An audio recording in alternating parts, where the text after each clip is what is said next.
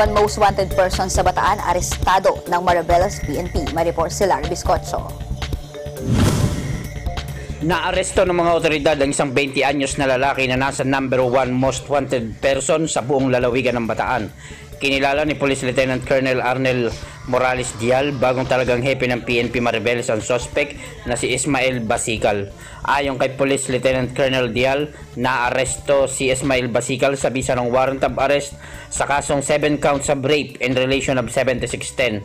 Dagdag pa ni Dial, si Basical ay nasa #1 most wanted sa buong lalawigan. Dagdag pa rin nito, mula nang maupo siya bilang hepe ng Maribeles PNP noong July 16, 2019 o eksaktong 9 na araw, ay 10 warrant of arrest na ang kanilang nahuli. Paigtingin po natin ang kampanya laban sa illegal drugs at saka yung mga paghuli po ng most wanted person. Kasama rin po sa kampanya natin yung panghuhuli ng mga illegal fishing. Ayon naman sa ina ng biktima, taon 2017 nang mangyari ang pagmumolestya ng paulit-ulit sa kanyang 7 taong gulang na anak hanggang maaktuhan ng ina ng bata ang karumal-dumal na pagmumolestya ng suspect.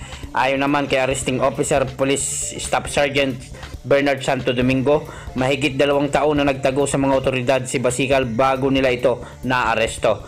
Dagdag pa nito, ang mga wanted person na kanilang naaresto ay bahagi ng kampanya ng PNP laban sa mga wanted person Manhunt Charlie o Oplan paglilinis. Wala namang inirekomendang piyansa ang korte para sa pansamantalang kalayaan ng suspect. Mula dito sa Bataan, para sa Eagle News, Larry Biscotso, I'm 1 with 25.